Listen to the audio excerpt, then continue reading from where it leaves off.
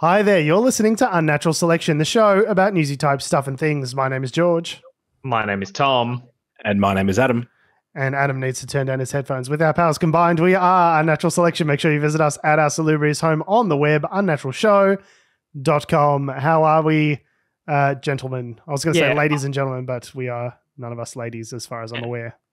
I was just going to say, I think I want to call it for this episode. I reckon this is going to be an interesting, spicy one because, we've had, we normally record on a Sunday afternoon. We've had a bit of a delay. We're in the evening, and usually a Sunday evening show gets a bit, a bit loosey-goosey, just has a bit of a different vibe. I can't tell what beverage you have in that stainless steel cup of yours, George. It is an adult alcoholic beverage. It is an adult alcoholic beverage. Yep, I too have an adult alcoholic beverage. Nice. Adam, it looked like was on I have a non-alcoholic hard seltzers. No, non-alcoholic pretend G&T. A pretend G&T. It's all right. But you know what? You're halfway there. That's like a Sunday evening non-alcoholic beverage. It's like it pretends to be, but it's not. Yeah, for a gentleman who's been told by his wife he needs to quit alcohol or she's going to leave him, but he still has the shakes on a Sunday afternoon and he needs the taste of a G&T to stop him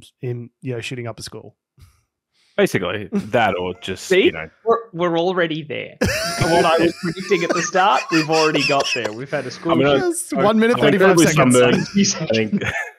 Incredibly sunburned and incredibly rage-filled anyway from being stuck in traffic for like 3 hours. So. Yes, perfect. that would be perfect recording conditions. Yes, that was the extra bullet point I was going to throw in. Adam has been in a car for like 2 hours. So let's add on top. I'm happy to be in a car. I don't like being in a car that's going 10 k's an hour in a 100 zone for a long period of time. Because, there's one thing like sitting, you're sitting for a long period of time. It's one thing to be sitting in a vehicle when you're traveling from A to B. But if you're just sitting in a vehicle that's barely moving, you may as well have been sitting in your living room at home. You're achieving the same thing. You're essentially sitting in a smaller living room without a TV. Unless you've got one of those fancy cars with those distracting screens in the middle that may or may not autopilot hit children. So I'm talking about Tesla. Anyway. Yep, allegedly. In order to ease Adam's rage, we're going to be talking about checks notes, superannuation tax changes. Oh no! Oh no! Oh no! Now, Tom, I've heeded your advice to not get too deeply ensconced into the finance chat because I want to keep Alice on board. Okay, your lovely partner Alice, appreciate that. who watches the show, listens to the show rather. Or she might watch it as well. I don't know. She's usually at work, probably when we're live streaming it. So So we're going to keep the superannuation chat pretty short, and we're going to keep it punchy. Okay. Mm-hmm. And I think just punchy and surface level. I think is the vibe. I don't know what I'm doing with my hands. Yeah, I don't know. Back and forth here, but I don't know. Is that what's happening right now? I was going to. That is not a dab. What I was Adam. No, that's not a dab. Go there. Let's not go there. And I think the cat just walked into Adam's room because the door moved by itself. We're not even live streaming this, so probably literally no one will see the video. But I'm referring to it. Sundays are wild, man. Anyway. Continue. So in order to keep it nice and punchy for Alice, I've decided to add a bunch of like young people slang to this chat about Jim Chalmers. Mm-hmm. So Zaddy Jim Chalmers, no cap, says superannuation tax increases to accounts over $3 million, not a broken promise. Did you? Is it bad that I understood that? Yeah. The response from the Murdoch media has been mid. It's not a vibe. Not a vibe. Jim Chalmers' superannuation changes are not a vibe. So what is mid? Sorry, what? To say something's mid is to say it's like average. It's not very good. Okay. Yeah, right. it's Adam, to put it in millennial nomenclature that we would all understand. Mid is meh. Right. Or sucks, maybe. Yeah. I mean, the response from the Murdoch media definitely wasn't meh. It was... it's meh by their standards. It's barely included a slur. Is kind of what I would probably equate it to. So, basically, what the Labor government announced in a classic Labor announcement, kind of tripping over their dicks fashion, was that they're going to... letting out the wettest fart while announcing something. So what they're proposing is that there's going to be change to superannuation So for account balances for over $3 million, they're not going to get a reduced rate on the earnings that come out of those accounts. So before, you would get like a capital gains tax amount on those earnings, which is like 15%, pretty minimal. And the whole idea, but for those who don't know, superannuation, I guess the Americans would call it like a 401k, is when you put money aside from your earnings during your working career. It's done in a way that doesn't attract as much tax, and that incentivizes you to provide for your own retirement. So when you turn 65 or 67, you can start drawing from this money that you've put aside, and the government gives you a bit of an incentive to do that, right? And what they're saying is for 80,000 people whose super balances exceed $3 million, now you're just going to have to pay a slightly reduced rate of tax rather than an incredibly reduced rate of tax. Now, I would argue that's a pretty sensible, like I would say borderline insignificant change. Now, and I know we've kind of already, given the game away here that there's been a bit of a sky is falling response to this from certain people. I'm assuming it's only those 80,000 people affected who are bothered by this, right? It's not anyone who it would not affect in any way, shape or form have just taken this as a criticism. Well, it is only those 80,000 people that have the 0.1% of the population which have super balances over $3 million who would actually be affected by the change. But those people, coincidentally, are all donors to the coalition party. One would assume. So and if they weren't, they will be now. Yeah. And so the Murdoch media presumably erupted like Mount Vesuvius. Saying that it was a broken election promise. And Anthony Albanese was trying to tax everyday Australians, just trying to make their way in the world with several $1 million in super balance. And it's coming after your money. He said he wasn't going to touch super, and it's a broken promise. Anthony Albanese breaks his promise like he's going to break your knees when he comes for your fucking tax money. Jackbooted thugs kicking down the door from the ATO just because you've got $400 or $500 million in superannuation. All of a sudden, you're the bad guy. The headline from the Herald Sun was that they literally were just frothing at the mouth. Man, Ed Sheeran was at the top, but just below it on the front page of the Herald Sun, you've got before election picture of Anthony Albanese. We have no intention of making any super changes. One of the things we're doing in this campaign is making all of our policies clear. And then the headline is super-sized broken promise.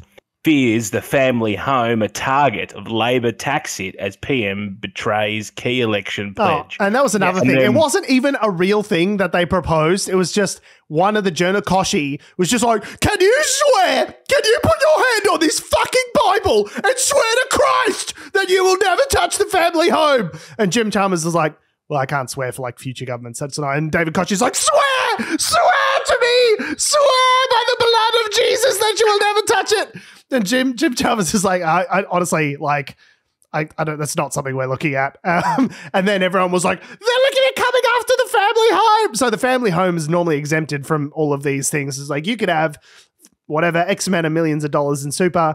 The value of your house doesn't come into that because I guess the government wants you to have a place to live, which is fine. I guess if you're in a regular home.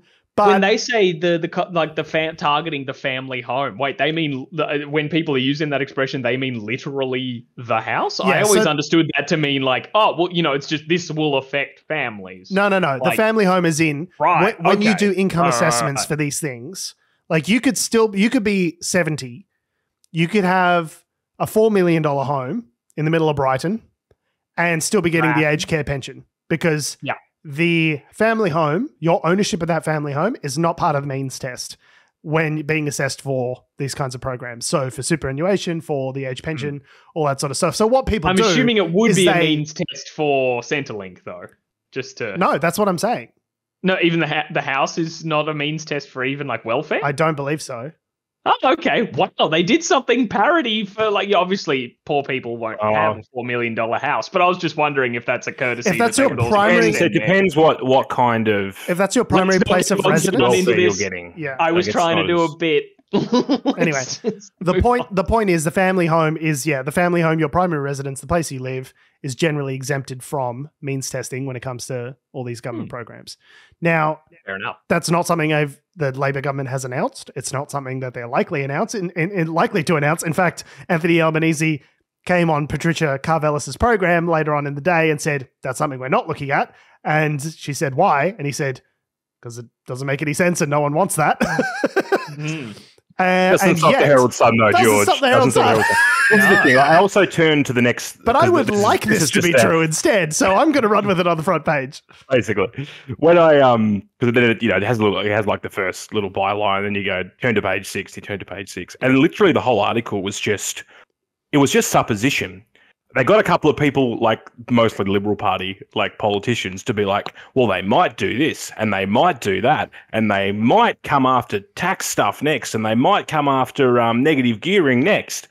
And that's what it's all been about, basically from the Liberal Party's point of view. It's a beat up. It's a beat up about fear of what the next port of call might be. No. But if you ask Angus Taylor, it's because he's concerned about the 20-somethings and the 30-somethings like us. He goes, it's not indexed.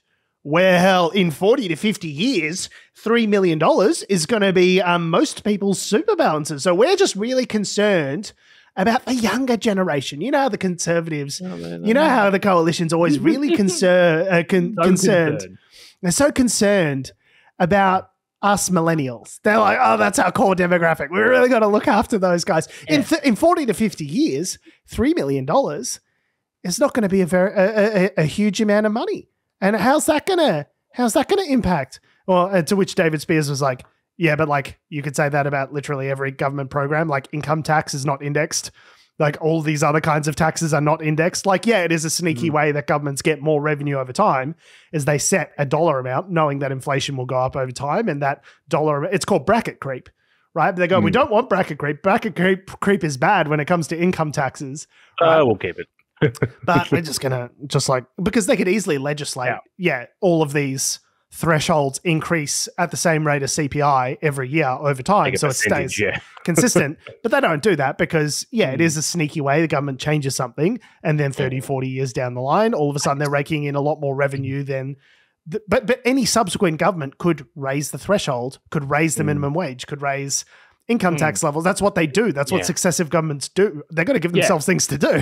So clearly, sorry, Tommy, go. Well, I was going to say clearly, like I'd imagine a lot of people are buying into that line of thinking, in the being like, wait, this is a thing that might future affect me, because it's the same as like literally any other kind of policy, be it a tax or a change on superannuation or whatever, when it comes down to this thing of like people with large amounts of wealth being affected, is to be like, it won't affect you, but then the line of thinking is, but I want that to one day be me. But I'll be rich one day. I am a future millionaire, clearly, and I don't want the system to be fair and equitable by the time I'm a millionaire, because then I can't enjoy being a millionaire. Me, a dumbass. How am I going to rape the system when I'm a future rich? If I'm, if these rules are in place. Put it like that. I don't know if it's even that. I think people literally just go, like, you look at the Herald, you get the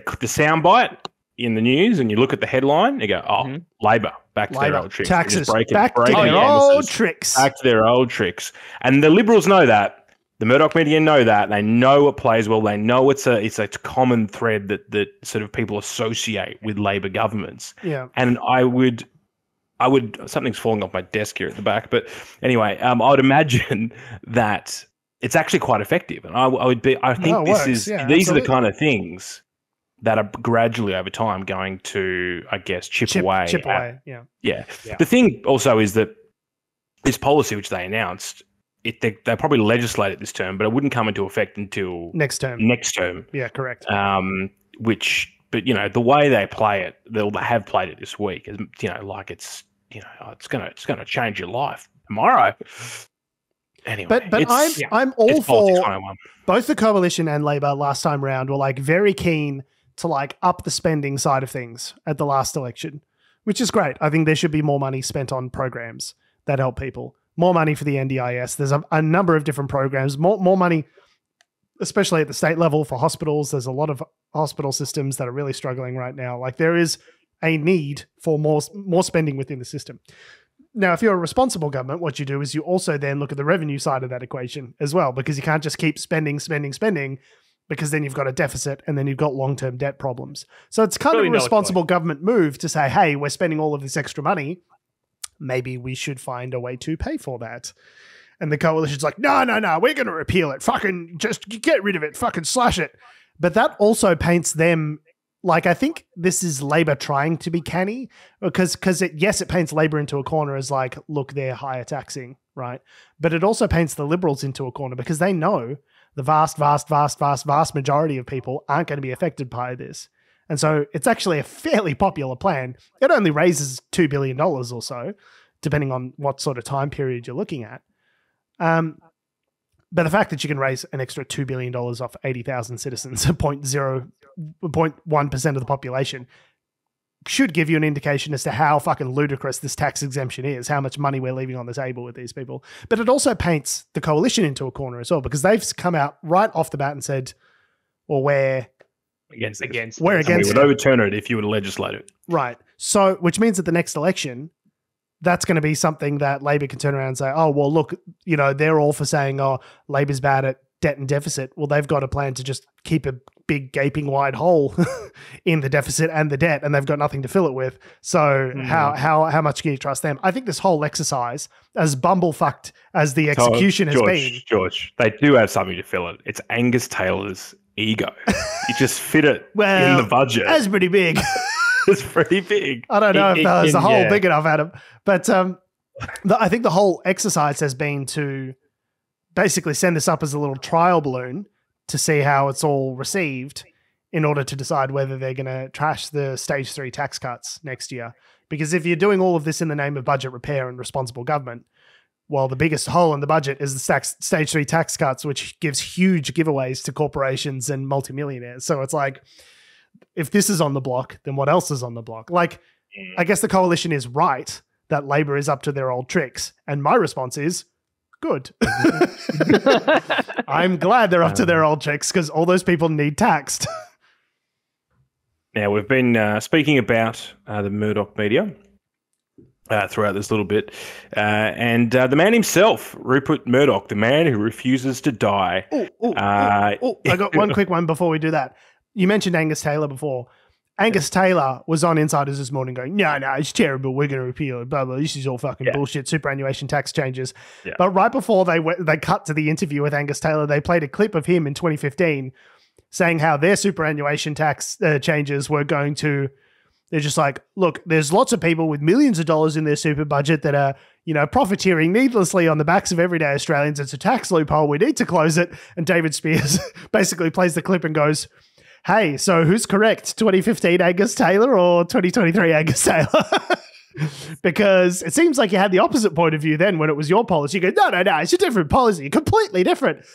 And he's like, no, but it's actually the same. It's just different percentages. It's just the other guys are pushing it forward. It's their version and it's later on and it's different percentages, but the idea of the thing is exactly the same. But he's like, no, it's completely different because super, we made a promise and it's in the future. So it's totally different, David. You don't get it, okay? You don't. You're so fucking dumb, David. David, you're so fucking dumb. You don't get it. It's different because it's not me this time. Yeah. Okay. So he had a response rather than his face just imploding in on itself from the paradox. Wasn't a good response. Yeah. I was expecting his head to implode under the cognitive gymnastics that he was unable to perform live on television. Or at least for his forehead to just suddenly get a rocking six-pack. I felt like tweeting, good job, Angus. Well done. Adam. Nailed it. Nice. Should have. He gets off the set, his PA or media advisors, they're going, yeah, look, good job. Oh, Angus, you're so good. So and good, literally, David Spears goes back to the couch, sits down, and basically says, like, well, he was completely full of shit, hey? Yeah. Like, yeah, that was pretty fucking dumb what he said. Oh, excellent. Well, speaking of people saying dumb things. Well, yes. I guess, I don't know if what Rupert says specifically in this story is necessarily the dumb things, but he's talking about other people saying dumb things in the name of his business. So that he couldn't possibly have stopped. Yeah, Rupert Murdoch, Fox Corporation chairman. How'd you put it, Adam? The man who refuses to die. The man who refuses I like to die. that. I was going to say Rupert Murdoch and discarded testicle from that testicular cancer surgery you had 9 years ago. Oh, not Adolf Hitler's missing testicle. There you go. Allegedly. That covers us. Yeah, totally.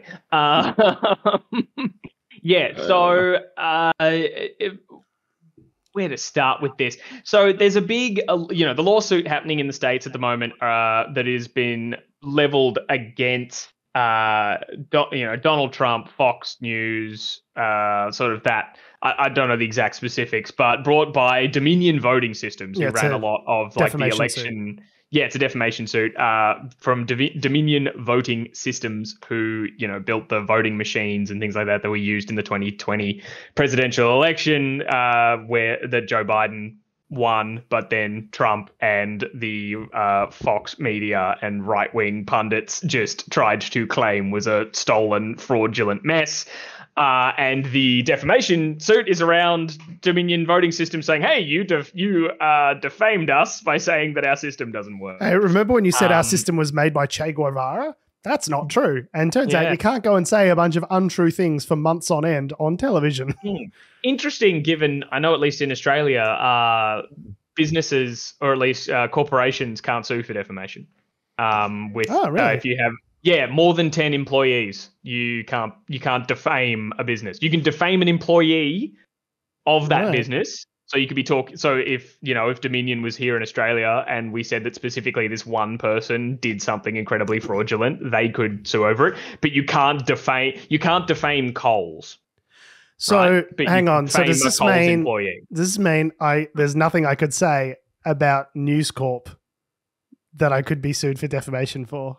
In Australia, you could maybe, but the internet being the internet, because then it gets really messy. Because I would like to clarify that this podcast was recorded, produced, and consumed entirely within Australia.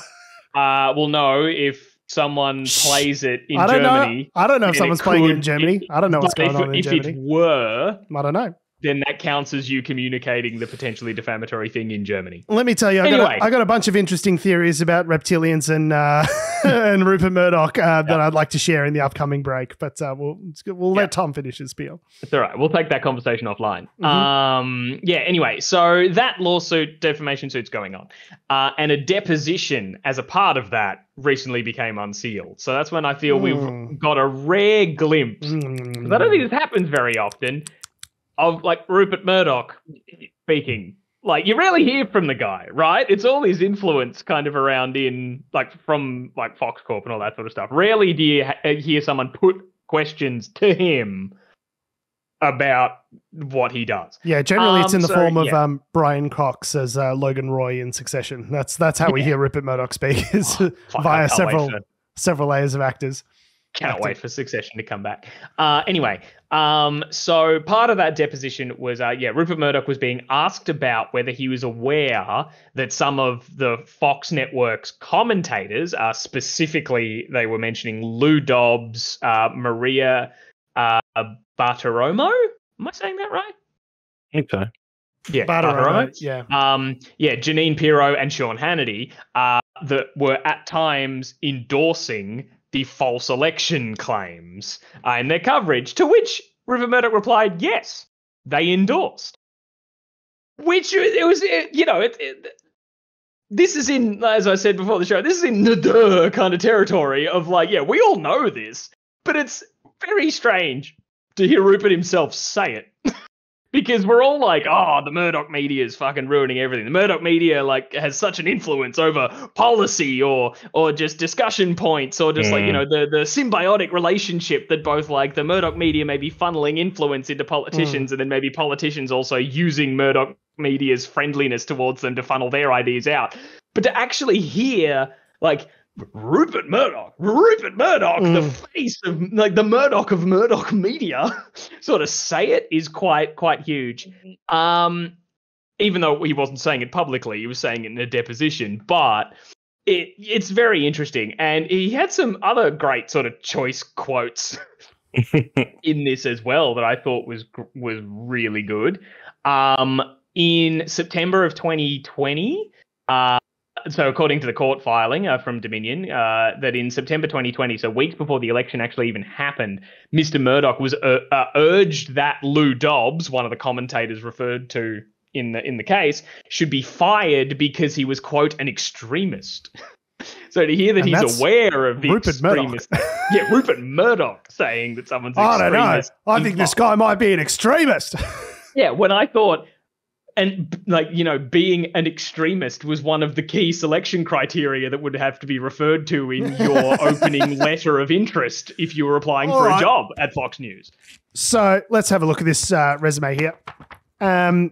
Lou Dobbs. Okay. It's just a SWAT sticker. You're hired.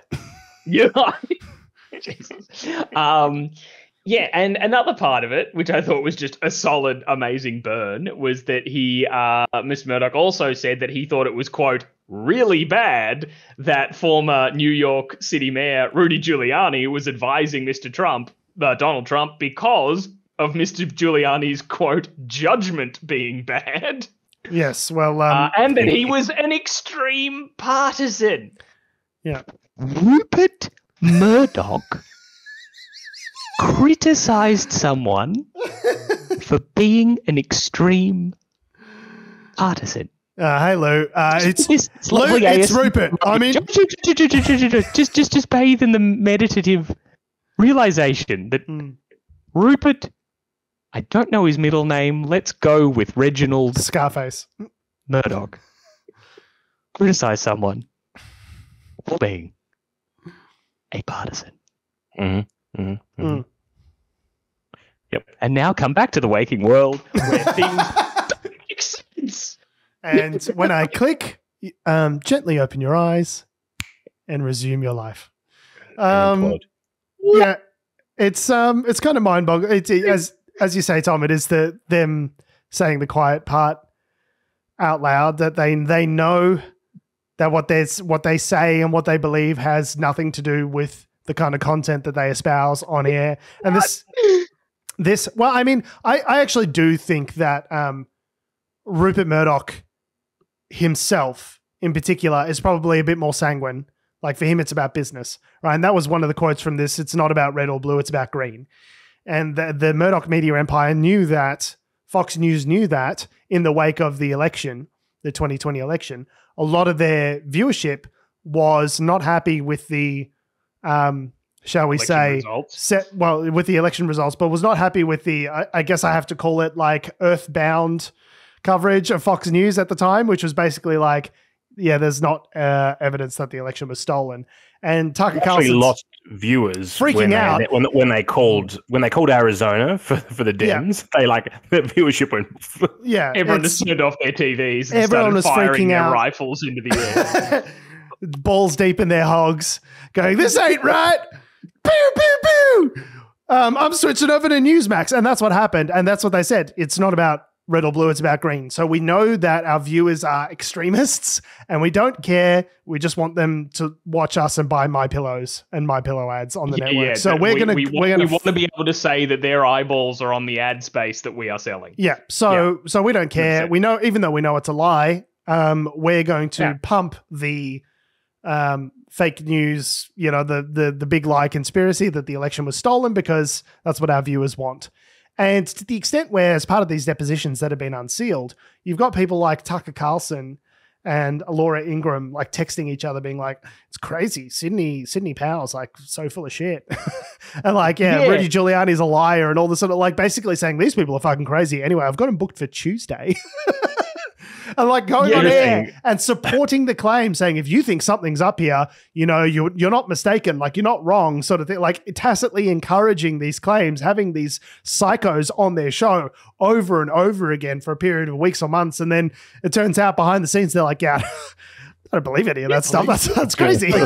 Holy shit! Like, are you hearing some of this? And and bringing up I think just the last like amazing quote I wanted to bring forth from Rupert Murdoch here before we move on this topic, but was that you brought up Sidney Powell before and Rudy Giuliani. Like, they were often like people who were speaking on behalf of, at the time, the President Trump about all these claims and pushing all this sort of stuff forward.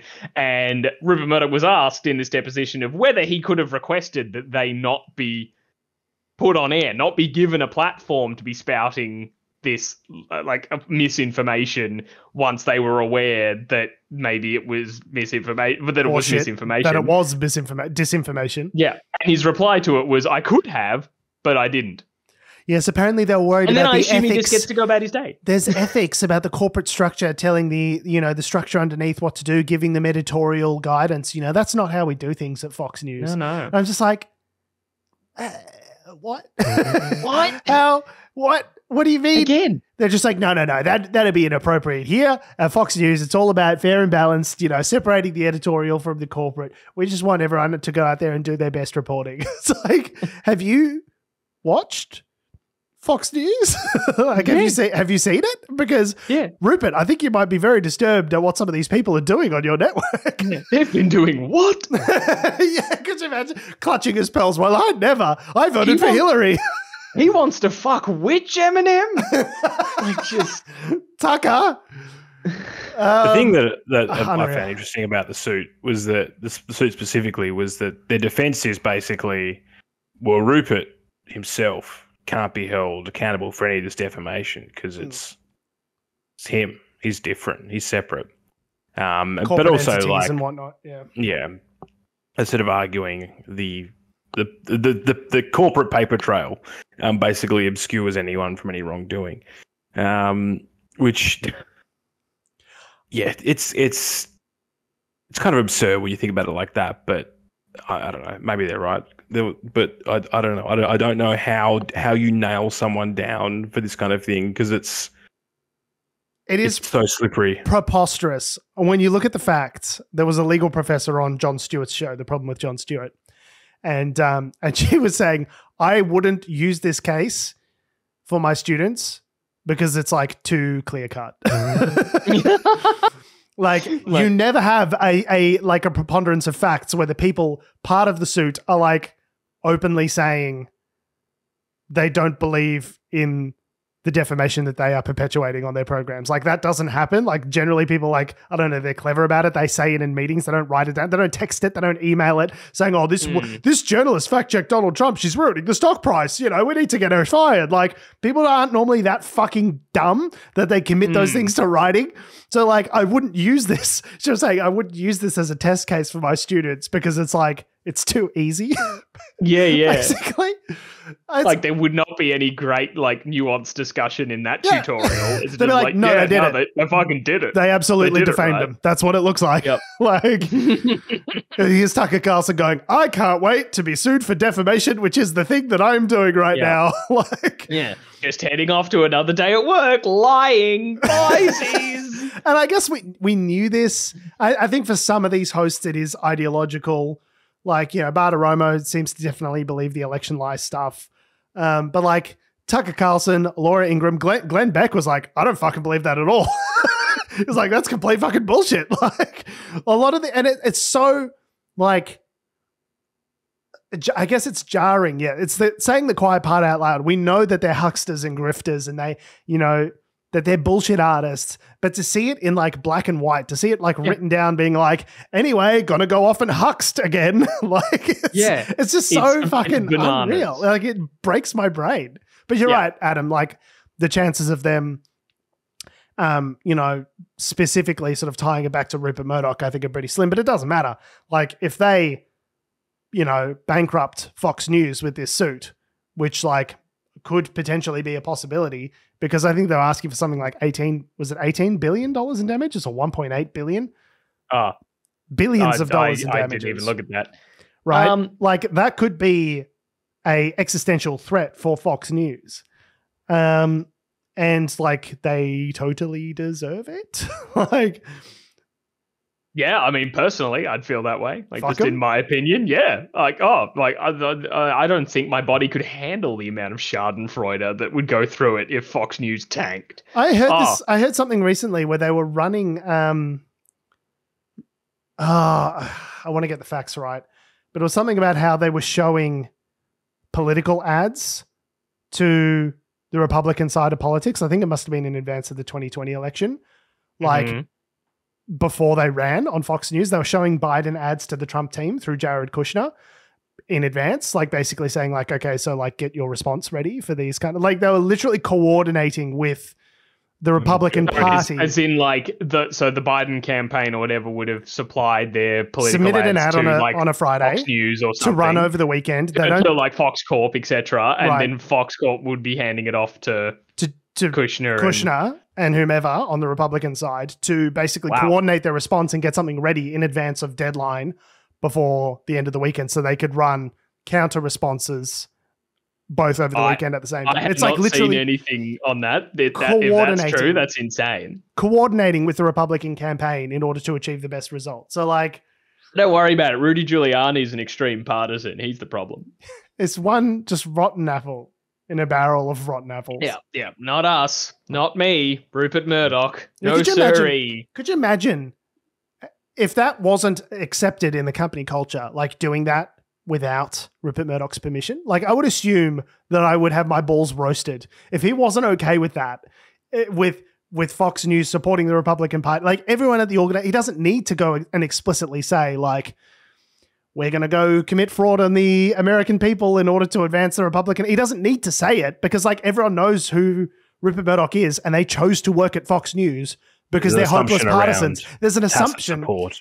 We all know that we're in the tank for the Republicans. That's why this building is here in New York. That's why this building exists, is to be a fucking mouthpiece for the Republican Party. So like, I don't know, the allegation that he would need to say like, oh, we're all in the tank for, you don't have to say it because we all know who you are and where you stand on these things. You wouldn't do these things in a company if you thought the boss wasn't okay with it. You know what I mean? Like the fish is rotten from the head.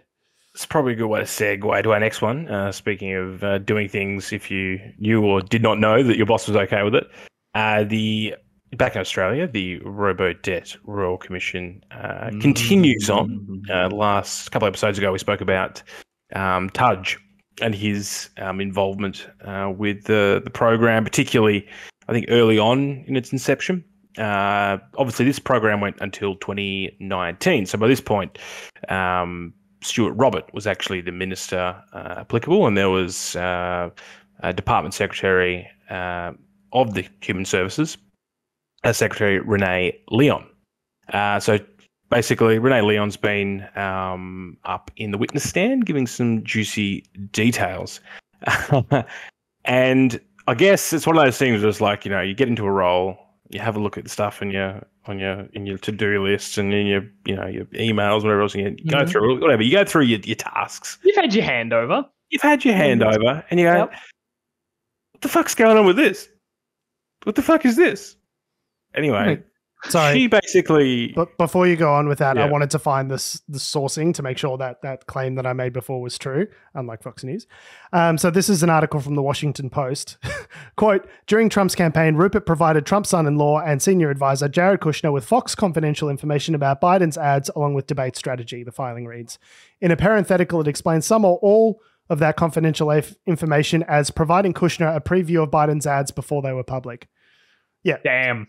Yeah, that's wild. Damn, Daniel. We'll put the source in the show notes. Washington Post. Yeah. Sorry, go on. Yeah, now I've completely forgotten where I was. Renee Leon had received, was the Department of Human Services secretary going through all the stuff, like towards the end of Robodebt, and February 2019. Discovered. You know what? This thing might be unlawful. Yeah, Renee Leon is the person coming in to the casino and saying, I'm shocked to find gambling at this casino. Yeah, just be like, hey, this thing we're doing, I've seen it, might be unlawful. Did some checking.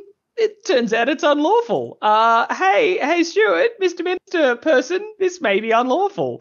Yeah, and Stuart Robert didn't really reply well to that. Like, you'd normally expect, hey, this thing we're doing is unlawful. We should probably take measures to stop this, or at least, look into it a bit more. To which that's not what Mr. Robert said.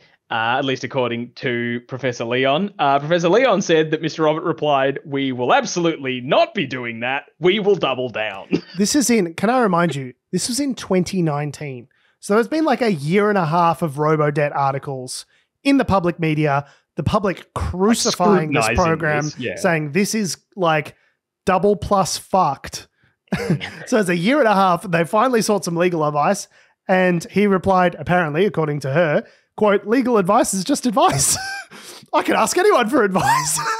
I can ask you for advice. I can ask my nan for advice. It's just advice. It's just people telling you what could or should be done. That's how it's defined in Webster's dictionary. Advice is just a recommendation of something that should or could be done.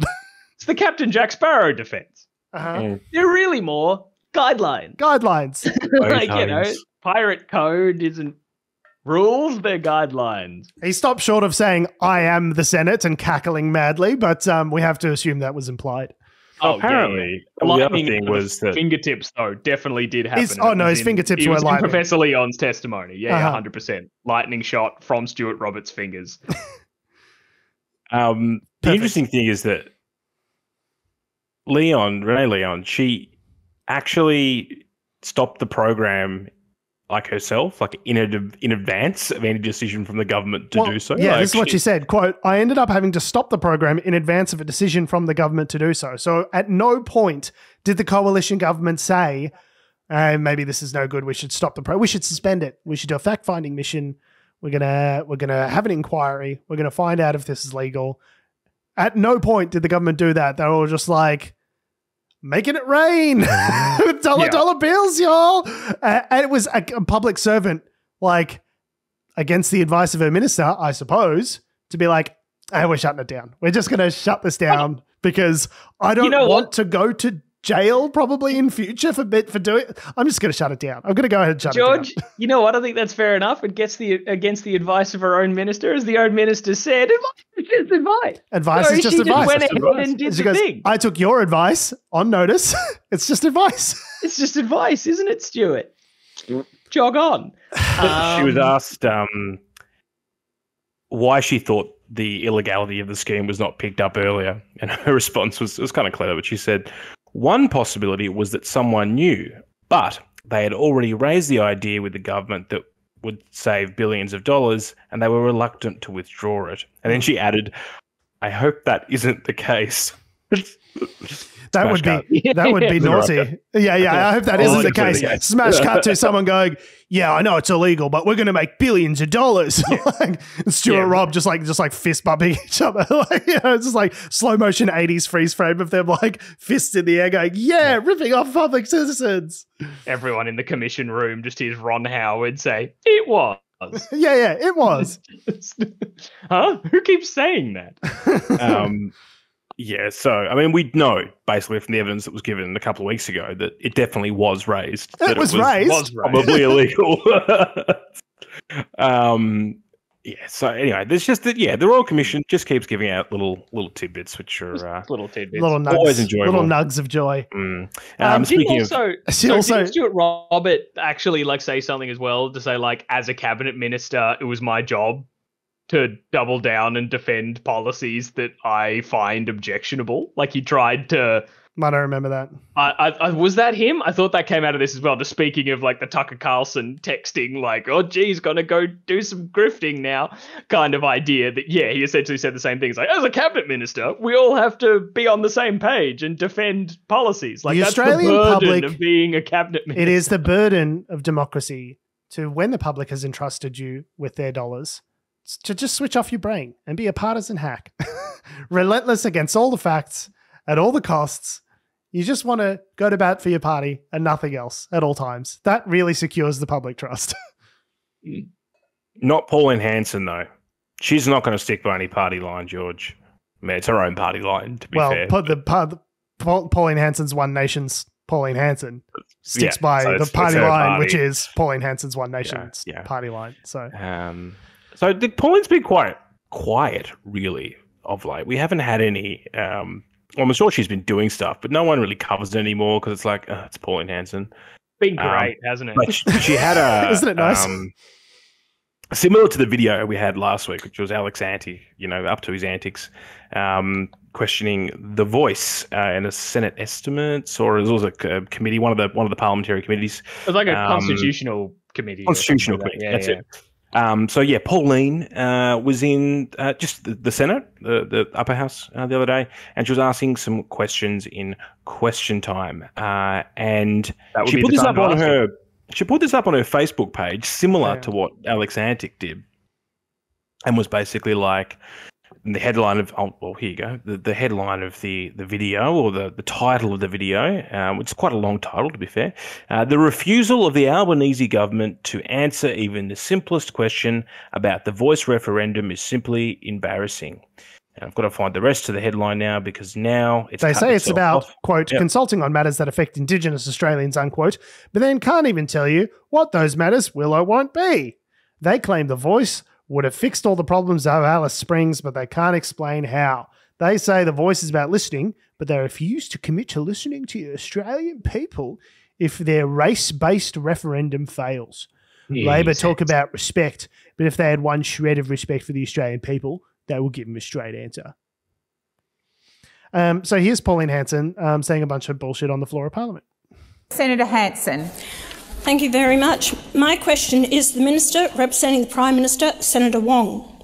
The Prime Minister has stated that an Indigenous voice to Parliament will consult Aboriginal and Torres Strait Islander people on matters that affect them.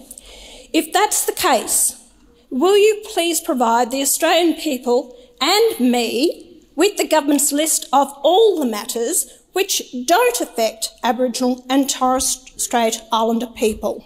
Thank you, Senator Hanson. Minister Wong. Given I'm asked about the voice, I would like to acknowledge, if I may, the 10 leaders from empowered communities who are in the President's Gallery today as part of their visit to Canberra to advocate from the grassroots for constitutional recognition through the voice to Parliament. And second of all, I'm sorry about Pauline. Senator Hanson, I appreciate your position on the voice, and I think you've made that clear, and probably no answer I will give you will satisfy you, because I think you have made your opposition to this clear. I would make this point. I would first make the point the voice is about two things. It is about recognition of Aboriginal and Torres Strait Islander peoples in our Constitution, and it is about consultation of Aboriginal and Torres Strait Islander people on matters that affect them. In terms of the various aspects of detail, I would make 2 points. First, the referendum working group have already offered principles of what the voice would look like. The second point I make is, if Australians see fit to change our Constitution the way I hope they do, you, alongside with every other member and senator in this Parliament, will have a say in how that voice operates, because it is Parliament that will legislate. There will be consultation and there will be legislation, just as you have a right at the moment to be to respond to and deal with legislation that comes before the chamber. And Thank you, Senator Wong. Senator Hanson, first supplementary. No. Oh, sorry. Yep, you're right. Are you on a point of order? Matter of relevance, it's past half the time of the Minister to respond to my question. It was directly matter. I asked directly about what matters that will that don't affect the Aboriginal and Torres Strait Islander people. For being a racist, she sure is a bumblefuck, isn't she? She just reminds me of... Racists often are, George, I feel. The point of the order... She reminds me of, like Kath and Kim, Prue and True. Yeah. It's like, oh, yes, star, like that sort of like... I can't... The accent. Yeah, if a member of Prue's party, burnt a SWAT sticker into their lawn. Yep.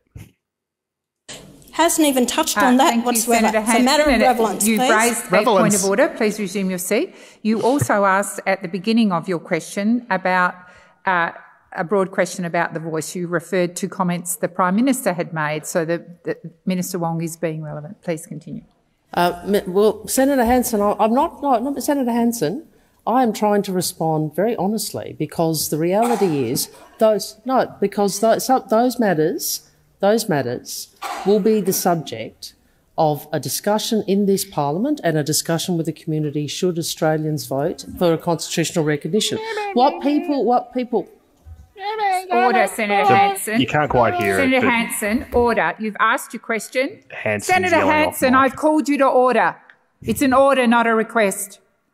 The Minister is answering your question. You may not like the answer, but she's answering your question. Please continue, Minister Wong. Senator Hanson, through you, President, what Australians are being asked to vote for on is a principle of whether there should be a voice. The detail will come from the Parliament and the government that is elected by the people, and it is for the Parliament and future parliaments to determine the detail of how it works, including the issues that you describe. Thank you, Minister Wong.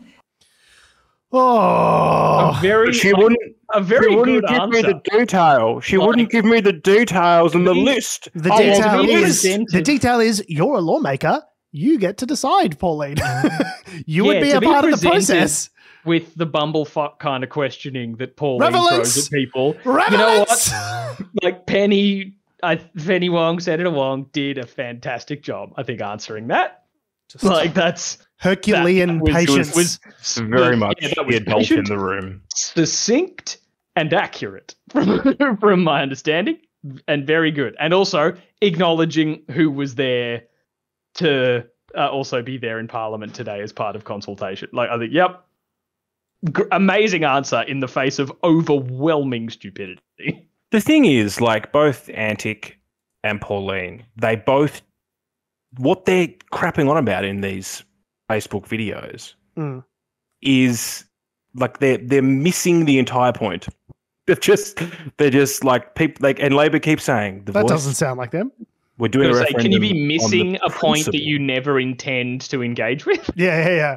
It's not really missing it, is it? If you Like- don't intend to shoot the target, you don't miss it when you don't hit No, it with the bullet. I think they are achieving their Yeah. goal in deliberately missing the point. Yeah. I don't know.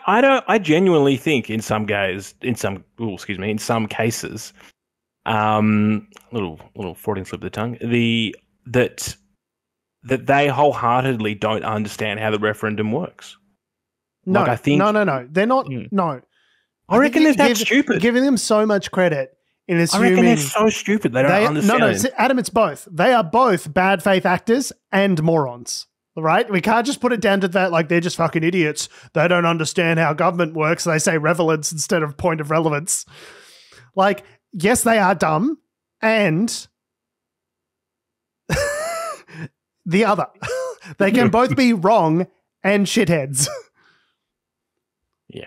Anyway, Top so, comment. How can you trust the government when they can't answer a simple question? How can the people have a view when they don't know what's in their voice?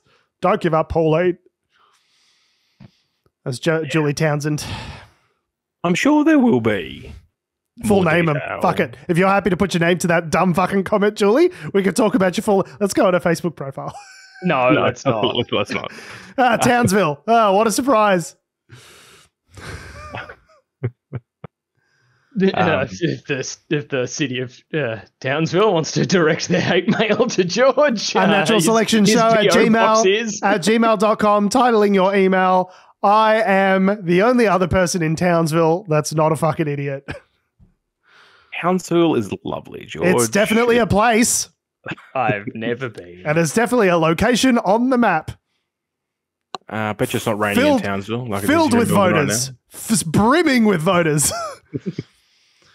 But yeah, it's I don't know. We'll get more of these before the referendum happens and bring them on because they make me laugh / cry at the same time, which is a feat in and of itself. Do you want to talk about the fact that the government's basically making you pay to have an electric car through? No, we're going to ditch that. I mean, that's the story. The Victorian government is trying to tax you in place of their fuel excise tax. They're still trying to get money out of you if you use the road, even if you're doing a good thing and using an electric vehicle. They still want you to give them money, which that seems like bad. Bad, Dan Andrews, bad. Don't do that. I'm not going to tell anyone about this, Dan, but you and me better have a chat after this. Come and see me after class. Don't worry, he's building a sky rail. It's all good. Okay. Several sky rails. Will it run on electricity, Adam? Will it be charged under these new rules? Think about it. You'll pay that $4.50 to go 1 kilometre. The irony is you're going to see this clip on Pauline Hanson's Facebook page. She's going to clip it out. So, see, even the libtard lefties agree that Dan Andrews is Satan. Pauline, you better not edit this to make it sound Pauline, like I said and then say the bad thing. Don't isolate this comment. Dan Andrews is a Nazi. Don't isolate that, Pauline. I know you tried. I know you're absolutely chomping at the bit to say that. That's not true. We don't believe that. We just disagree with him on this one policy area. Russia. Speaking bad guys, Russia are still invading Ukraine. As still doing it. Still waging war on Ukraine. A war they started, but not according to Russia. Well, if you listen to Sergei Lavrov, he said that the war which was launched against us is how he described the Ukraine conflict during a diplomatic forum in India. Also, the full quote, which I thought was quite interesting, was like, there was a G20 like foreign ministers meeting in New Delhi recently. So, Sergei Lavrov, being the Russian foreign minister, was asked a question about the war in Ukraine. I think it was mainly about supply chains, like the effect on supply chain. I think that it was affecting, and the effect on supply chain it was affecting. That was a terrible sentence. Anyway, but his response was he referred to the war which we are trying to stop, which was launched against us using, and then he's cut off because the whole audience just goes, just starts laughing. Yeah. Like, just what? You're gonna sit up there as Captain Russia and say that you're trying to stop the war that you're doing? Are you trying to stop hitting yourself with your own war? Bro, these fucking Ukrainians won't stop invading their own territory. It's fucked. We're trying to stop this. We're like, bro, stop hitting yourself. Stop hitting yourself. Stop hitting yourself. Stop hitting yourself. Good. You even heard a voice in the crowd go, come on. Someone up the back. It's delicious. Are you able to play the clip, George? I feel people need to hear this. I haven't tested it, but we can absolutely play the clip.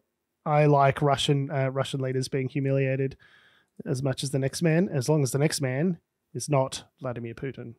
The war which we are trying to stop and which was launched against us using Ukrainian people, of course, it influenced the policy of Russia, including energy policy. Ding-a-ling, and that's the bullshit hypocrisy bell. I'm sorry, Sergei, you have to step down now. You've hit your max. Absolutely, just wonderful. It's one thing. We've been talking about this for many years on the show. We always see clips from Trump, from Scott Morrison when he was Prime Minister, all this sort of stuff where they say things just that are patently outrageous, and just how do you have the balls to get up in front of everybody and say something that is just blatantly ridiculous? No one believes your hostage video, Sergei. Exactly. No one fucking buys this for a second. People in the room laughed at you to your face you were Doug Stanhope doing a bit. You know what I mean? Yeah, mostly we see all those kind of clips happen, and people keep a measure of decorum in the room, and it's all the commentary later that's all like shitheads like us. But then to see people in the room just cackle with laughter at the Russian foreign minister. Oh, delicious. And it's saying shit like that since the invasion began, but it's not for a world audience, Tom. It's for the Russian. Yeah, but the Russian audience, Russian news outlets will take that bit. They will talk about it before the laughter. Cut out the laughter. Oh, 100%. And it'll be fine. Basically, look, Russia is increasingly trying to play a narrative game internally so they can send young Russian men to die on the front line. Where the war is somewhat justified. It's like the US trying to do the mental gymnastics of going, weapons of mass destruction. And that's something that Sergei brought up, I think, also in a later quote. He's kind of the hypocrisy of the West to be criticizing us, criticizing false pretenses, starting a war. Not a free pass, though, Sergei. You don't get a fucking hall pass because the US bombed children. Can I just say, one of those, Iraq, the worst person you know made a great point. Iraq, still a bad idea. Yeah. We've been saying it all along. Iraq The bad idea-ness of Iraq persisting does nothing to do with this. Like, both things are true. Iraq was a bad idea. This is a bad idea. And to which, I think Antony Blinken basically said, like, hey, there's a really super easy way for this war to be over, which is for the Russians to go back the fuck to Russia. Yeah, just to leave maybe, the country. like, come back over leave the border Ukraine. and stop shelling. That'd be great. Leave Ukraine, go home. The war's over tomorrow.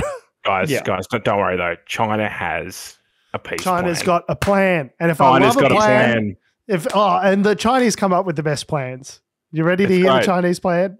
Let's read it out. So point 1, respecting the sovereignty of all countries. That's it. The end. Go home, everyone.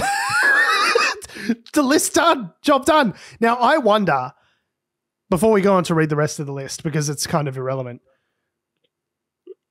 this first part of the list could be read in two ways. It could be, and this is how I think the West is reading it, like, we need to respect the sovereignty of all countries. The territorial integrity of Ukraine is important. Russia should stop its war of aggression and they should go home. And all the good, global citizens pat themselves on the back. They go, yeah, China agrees with us. Or for everyone else in the world, they're looking at it going, respecting the sovereignty of all countries, okay? Ukraine should respect Russia's claim of sovereignty on their lands, just like Taiwan should respect the claim of sovereignty that we have on their land. You should respect the sovereignty of all countries. Right? Get it? Yeah. Get it? Everyone? Get it? Got it? Good. Okay, so we're invading. Point 2, abandoning the Cold War mentality. Oh, Point good. 3, I hadn't thought about that. Everyone, abandon your Cold War mentality. You're thinking about it? Stop thinking about it. Yeah, China out. Boom. Number 3, cease hostilities. Yeah. It's probably a good start. That's probably a good way to end the war. 4, off the back of that, resume the peace talks. Sure. But Makes again, sense. peace talks can only resume if there's something to negotiate over, when there isn't really, if you're just a foreign country that's invading another. Renew the peace talks, but the outcome of those peace talks needs to be Russia goes home, because otherwise you're rewarding them invading another country by giving them a piece of land. Right. You got to resolve the humanitarian crisis. Yeah, I was going to say, step 5. Hadn't thought about that. Step 5's a big one. Just resolving the humanitarian crisis. Like, that's 5. That is 5th on the list. People. Number 5. Number 5. But the Cold War mentality is number 2. Let's make sure we get that sorted first. And like fucking people throughout history have been trying to resolve the humanitarian crisis at one time or another. And they've never really fixed it. So... No, that's awesome. We'll read through the rest of these just because there's 12 of them. Protecting civilians and prisoners of war. Point 7, keeping nuclear power plants safe. 7! I like that. Nuclear power plants is 7! I mean, you've got to cease the hostilities to protect the nuclear power plant. So I can see that they're sort of doing it's a logical progression. Oh, no, but remember, you got to respect the sovereignty of all countries before you cease hostilities against them. Yeah. You respect my fucking sovereignty before I stop shelling you. Just say it from my mouth. Yeah. My ears, rather. Number 8, reducing strategic risks. I don't know what that means. Fuck, I didn't think about reducing. Oh, bro, it's so good that you said that, because I was like, should I reduce strategic risks? I was like, nah, don't worry about it. But China's come out with this plan. I go, oh, fuck, I really should reduce strategic risks. I didn't is that a priority? I didn't even know. But that's a good point, 9. China. Thanks, China. Facilitating grain exports. Number 10, stopping unilateral sanctions. Number 11. The US, Europe. Who are they talking about there? Wow. Sanctions on Russia, right? Yeah, that's interesting. That's just kind of buried in there at number 10. Just kind of facilitating grain exports, stopping unilateral sanctions, keeping industrial and supply chains stable. Who doesn't love a good supply chain? What did I say about sanctions? Sorry, I missed it. Stopping unilateral sanctions, giving us Taiwan, and also just slipping stuff in there. And number 12, giving us the launch codes. All right. Well, I think that's it. I think we got it, guys. Number 12 is promoting post-conflict reconstruction. The thing that I find put up some posters. The best one I like is number 8. Run some Facebook ads.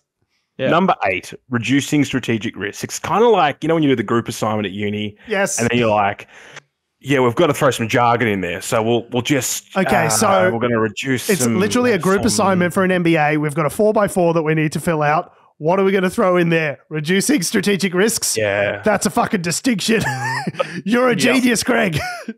Yeah, that's the kind of thing. If you put that on a PowerPoint presentation with a meaningless pie chart, people will be like, "Who knows what he's talking about?" And don't forget, you need an arrow going up and to the right for profits. Yeah. So this peace plan came out, and China have basically positioned themselves. Is it a peace plan, or is it a bunch of meaningless slogans? Listen. China have positioned themselves as they're meant to be. They're trying to appear as a neutral party that could potentially be the adult in the room to try and bring everyone together. At the same time, they may or may not be thinking about supplying weapons to Russia, but that's fine. Don't worry about that. They've also got a peace plan. And the rumors are that they may have already been supplying some weapons to Russia. Wow. Yeah. I mean, it's not been proven, but there are thoughts about it. Because, I mean, the Russians keep finding all this ammunition and like the amount of ammunition they're currently going through in this war is more than is being made by the world. That's how much ammunition is being used in this conflict. Well, because unless you're in a wartime footing, you're not making a shitload of ammunition all the time. So it's something like the amount of shells that are being fired in a month are more than a year of strategic reserves or something like that. It's every month they're chewing through thousands and millions of pieces of ammunition. So it's the Russians, they're getting it from somewhere. Have a large reserve of old Soviet ammunition, but it's all 50 years old. They've still got AK rounds and stuff, but we're talking about artillery shells here, and there is only a limited amount of them. One of the things the US has said is that they're not necessarily going to have the ability to keep giving them to Ukraine because they will literally run out. And they've got to look after themselves first. But China has said it's got a no limits friendship with Russia. For someone who's trying to be impartial, if you said you had a no limits friendship with me, I'd be, steady on. It's interesting because take me out to dinner first. Give me a couple of shells. Well, but it's more if Adam was mediating an argument between you and I, George, being I'm Switzerland here, but I have a no limits friendship with George, and I even refuse to call this an argument. Yeah. Yes. Yeah, exactly. It doesn't work. It doesn't work like that.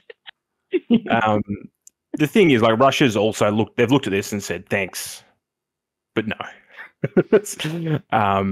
The conditions for a peaceful resolution of the conflict were not in place at the moment. And we paid a lot of attention to our Chinese friends' plan, but for now we don't see any conditions which are going to sort of bring it. This is Russia saying this. This is Russia saying Sorry, the Russia that's trying to stop the war, apparently. Yeah, they want to stop the war. They were trying to, but we want to stop the war, but right. Peace isn't an option. I'm not vibing it. No cap. It's pretty mid.